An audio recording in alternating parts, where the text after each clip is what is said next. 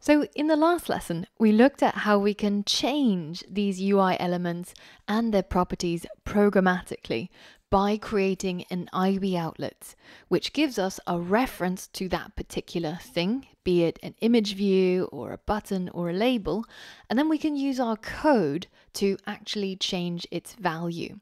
Now, in this lesson, we're going to look more closely at how can we do it the other way. How can we detect user interaction on the screen and then respond to it in our code? Notice currently on our screen, we have 4 UI elements. We have a logo, which is an image view. We have 2 dice image views, which are already linked up through IB outlets. And finally, we have a button, which is the roll button. Now, given that we need to change the appearance of these 2 image views, we need that reference or that IB outlet to be able to grab hold of the correct image view and then set its image using code. But with our button, we actually don't need to change it at all. We don't want to change its background or its text or its appearance. So we don't actually need an IB outlet. But what we need instead is a way to detect user interaction with this particular UI element, and then for our code to do something when it detects that.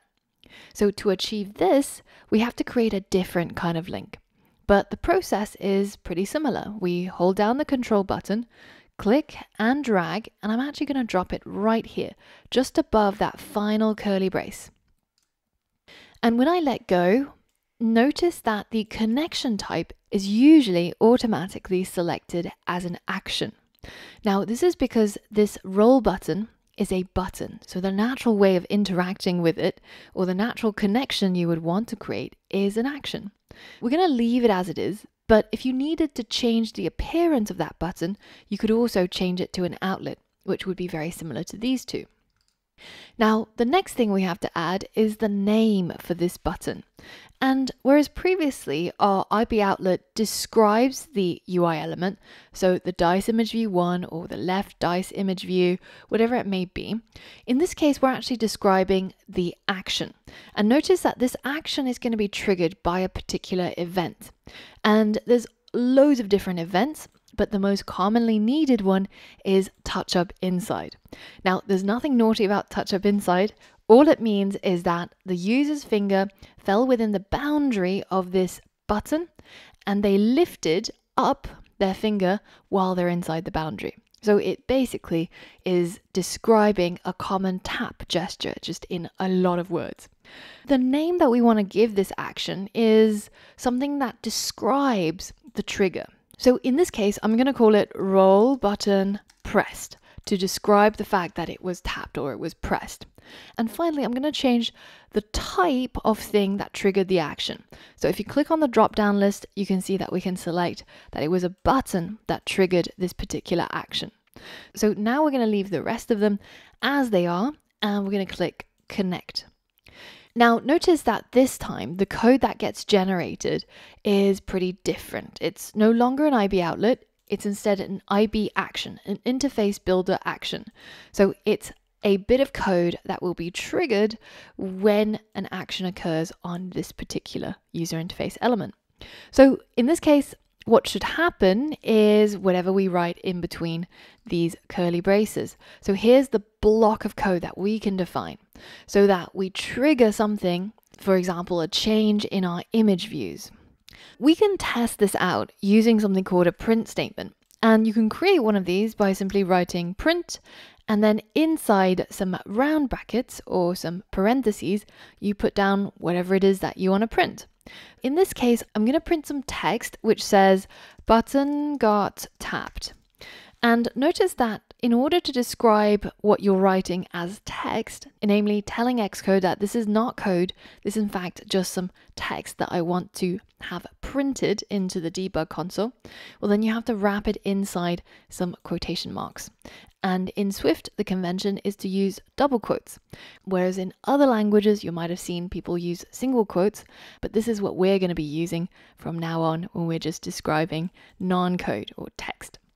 Now, if we go ahead and run our app, now what we expect to happen is when we press on the roll button, which we know we've linked to this particular IB action, then it should trigger all the code that we have in this block. And what we've told it to do is just to print this text to the debug console, which is going to pop up. So let's test it out. As soon as I press on the roll button, you can see the text button got tabbed printed down here, and it will do that for every single time I press the roll button. If you think about the fact that we have our design file on the left, our code file on the right, our IB outlets are essentially when we want to go from here to here. So where we want our code to change something in our user interface. Whereas our IB actions are going from left to right. They are when an interaction with the user interface leads to something happening in our code. If we want these dice faces to change when we press the roll button rather than simply when the view loads up, well, then we have to connect these two things. So here's a challenge for you. Given that at the moment, when our app loads up, the 6 dice is shown on the left and the second dice is shown on the right, try and change the code so that when you press on the roll button after you run the app, that both these image views change to show dice 4. Pause the video and see if you can complete this challenge. Alright, so given that we know that we can change the properties of our image views programmatically, just as we have done right here, by using that who.what equals value equation, well, we could do the same thing down here, right? Let's delete this print statement, and I'm going to tap into the dice image view 1, and I'm going to change its image property, and I'm going to set it to a new image literal. And in this case, it's going to be dice 4 that's going to be shown. And I'm going to do the same for the second image view. And it should be exactly the same process. But now if we run our app, what happens is that the first thing that gets triggered is the block in view did load. So our left dice gets changed to 6, our right dice gets changed to 2. But then this part of the code is actually not going to happen unless I trigger it through this IB action. So remember that touch up inside? So touch, and then as long as I lift my mouse up inside the boundaries, then it's going to trigger this block of code and change both image views to show dice 4. So did you manage to get that right? If not, I recommend taking a look at the previous lesson and revisiting how we figured out to change these properties through using our code.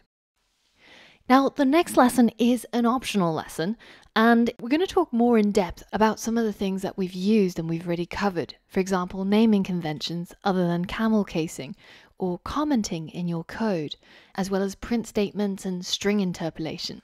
So if you're already an advanced programmer, then feel free to skip the next lesson and continue building out the app and learn more about iOS development.